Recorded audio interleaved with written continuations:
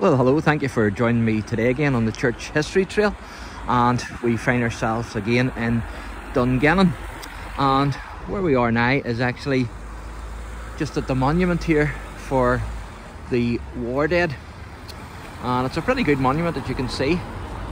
Just zooming in and let you see it, and it's for the Great War, and I'm going to read the wee inscription out to you here. It says, just zoom in and let you see it. It says, in memory of the soldiers and nurses of Dungannon who gave their lives for freedom and humanity in the Great War 1914 to 1918.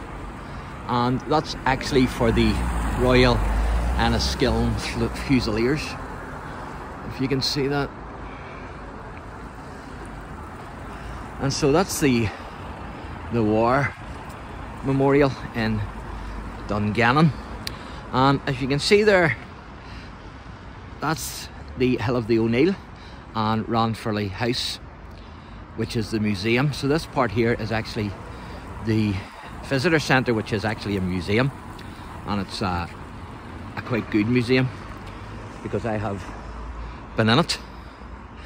And that building there then beside the museum is the old police station. And if you remember, I showed you that in an RB video, at least the back of it. And so this is now the front of it. And so we'll take a wee walk up here and we'll have a wee look. And there's not too many about today, which is good. Sometimes it's hard to get filming when there's a crowd about. So it's when there's not too many about, it's easier to record.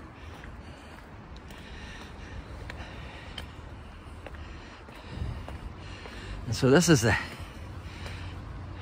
museum, or the visitor centre, as you can see.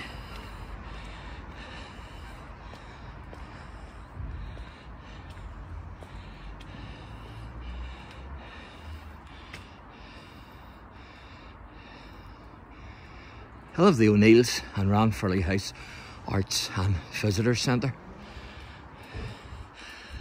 and it's a great wee museum.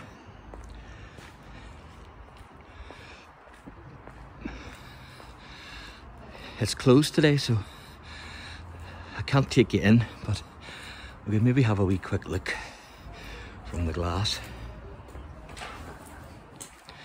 as you can see. So that's the entrance to the museum, and there's an upstairs as well in the building.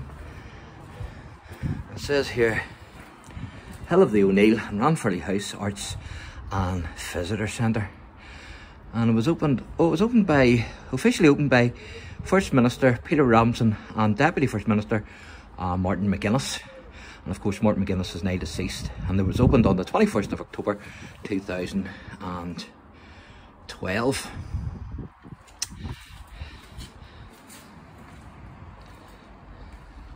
And so I'll show you the old police station. You can see the wire. Of course, that was a familiar scene with all the police stations, and it was to protect from missiles coming in. So it was to protect the building and the people inside. But that's the front of the police station, or at least what used to be the police station in Dungannon. And it's just a pity that that's not turned into a museum. But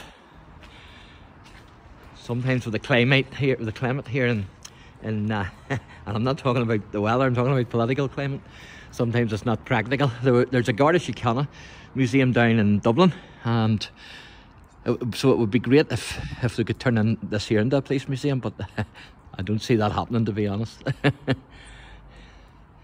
But there you go. Certainly enjoyed the one down in Dublin. And so that's the old police station. And so thank you for joining me today again on the church history trail. And again, if you enjoy the channel, please like and subscribe. God bless.